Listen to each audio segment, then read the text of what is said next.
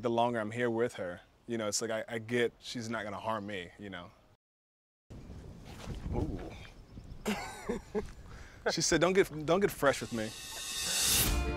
My breakup was hard because I loved her. It's hard to forgive myself. Is what I'm doing with my life good enough, meaningful enough? Who are you? What's the deeper truth? Let's do it.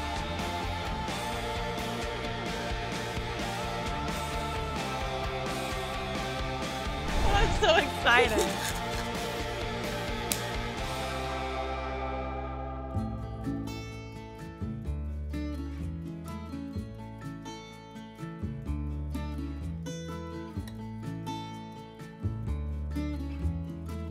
Hi. Hello. I'm Natalie. I'm Sara Fancy. Oh, Nice to meet you. great to meet you. Iman. Hi. Nice to meet you.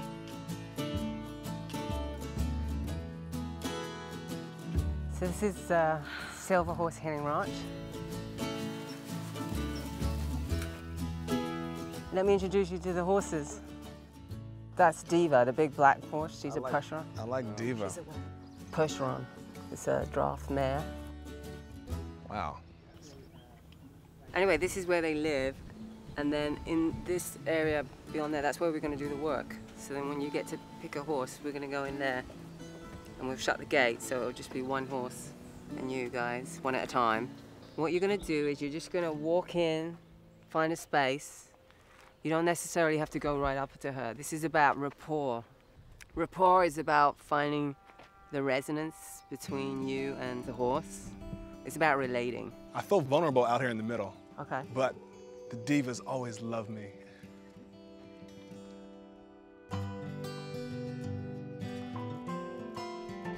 She's beautiful, she's big. When I first saw her coming in, it was like, she's impressive but intimidating, you know? But I think the longer I'm here with her, you know, it's like I get the peacefulness about her that like, she's not gonna harm me, you know? I'm definitely not gonna harm her, obviously, so. Ooh. She said, don't get fresh with me. The horses don't want to be around you unless you create a rapport with them. And that lesson for me was like, you know, when you come into contact with people, you got to have the right energy about yourself. Learning with her that if I keep my cool, she'll appreciate my energy and she'll be more receiving of me.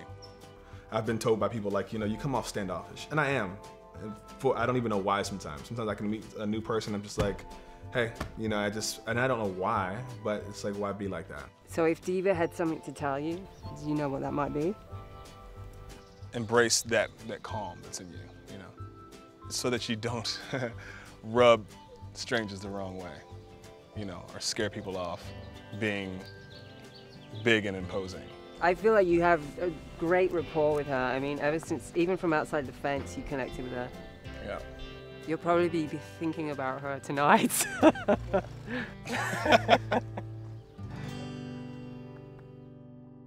I didn't feel a deep connection with the horses. I didn't have one that I knew that it was going to be my horse. I feel so rejected. I'm looking at all butts. And I'm like... Before Natalie went into the horse arena, noticing that she said, I'm scared of rejection. Are you okay? Yeah, I'm nervous of rejection. As soon as she said that, I was like, I think you just messed it up because you're gonna go in there with that energy of like worrying about them rejecting you, and they probably will. And so then when I saw her standing out there and the horses weren't coming around, it gave me this feeling of, I almost didn't want to look because I felt bad. I get Hank in the ring and I get nothing but ass and distance. And now I feel rejected. So how's that feel in your body? It feels kind of weird here. Like, what does it look like? Like a little knot Like that's yeah. shaking like an earthquake. Does it remind you of anything? It reminds me of when I used to get nervous before soccer games. If the purpose of the experience was for healing, it was the complete opposite what I experienced. It feels personal to you. I wouldn't say personal, it just feels like it wasn't right. I don't feel like it's personal. In all of this spiritual discovery and experience, and for everyone who's doing it, some things are going to work great for you and others aren't. I think if you realize that it's not happening, it's okay to be like, this just is not the right process for me. And I'm okay with that. And I think that that's really important as people go through things, not to force something that doesn't feel natural, It didn't feel natural for me. There's something that's needs to open a little bit, and I can do what I do, but I can't make you do that. Sure. Do you want to come over here, Natalie? Yeah. All right. So we're going to do a little horse constellation. It's a tabletop constellation, meaning that we're going to use these little figurines as representatives. Out of all of these little horses, like, pick one to be you. I like this guy. Okay, good. And then put it on the board somewhere. Is that? Okay. So whatever it was that was in the way of your connection with the horse, that's what I felt. Okay. Can you pick one of these horses for that? It represents that wall. Yeah, that's in the way of you connecting. I feel like maybe this guy. Okay, so this is a little baby unicorn. It's got a little horn there. Well, to me, this represents a child. Okay. All right, so I'm wondering, or it represents a baby. Maybe this is a little part of you.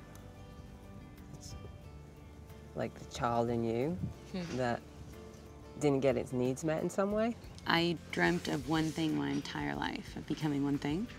Failure is such a heavy word. I'm so happy my life is what it is, but not being able to play with my friends and represent my country in a World Cup or Olympics. And failed to get that. It was like the only dream I ever wanted. And So it's a dream that never materialized, but you were really close. Yeah. So have you forgiven yourself for that? I still think it comes up.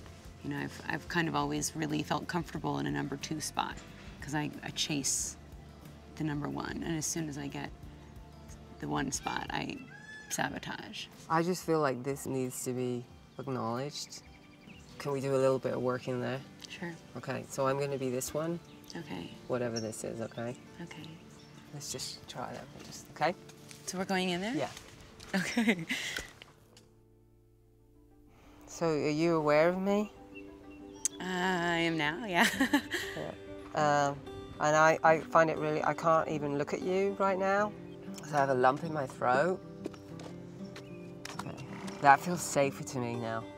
Oof. So it feels safer that I still can't look at you. How do you feel in your body?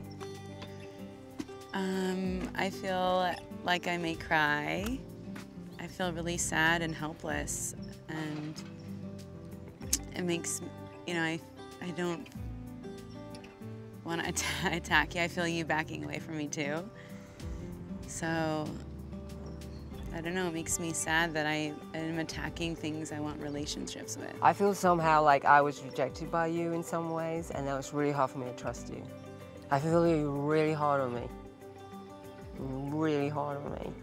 This is who I feel I am. I feel like I'm you. That was never good enough. Yes, I fully identify with that. Because I didn't get you your dream or your goal.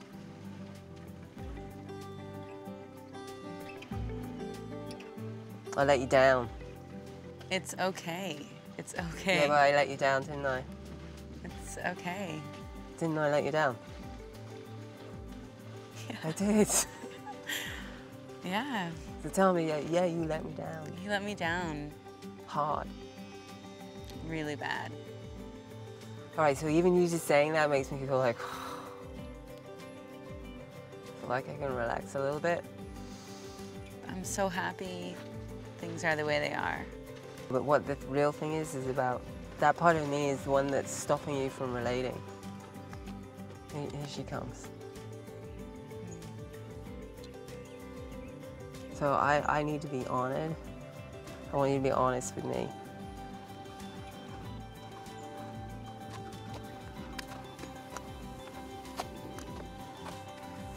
She really likes her butt scratched, actually. Really? Yeah.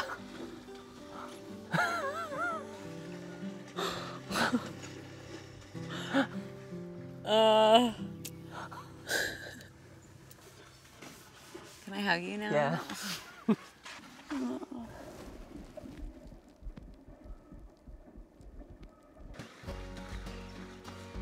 Okay? Okay. Okay. All right. We leaving the ring? Yeah. Oh, I'd like to grab a beer with you. Like, it was really intense. This kind of, you know, made me think about myself. Like, sometimes I can come off a little brash or too strong. What happened with Iman was totally different than what happened with me. It sucked to be in there and feel alone with those horses in there. I'm gonna be checking in on Diva. All right, yeah, that'd be great. It felt good to kind of take away that, like, you know, listen, if you approach people differently, you can have a bit more of a connection with them. It really kind of hit home for me, so it's cool. I was really hard on myself with soccer, and I actually think a lot of women are really hard on themselves and want to be perfect moms and businesswomen and partners, and so I have a lot of that in me, like, be better, be the best version of yourself, reach your fullest potential. So I think it was just a part of that energy that's like, you are a part of me, and I'm not going to get mad at me and the parts of me that aren't good enough or that disappoint me.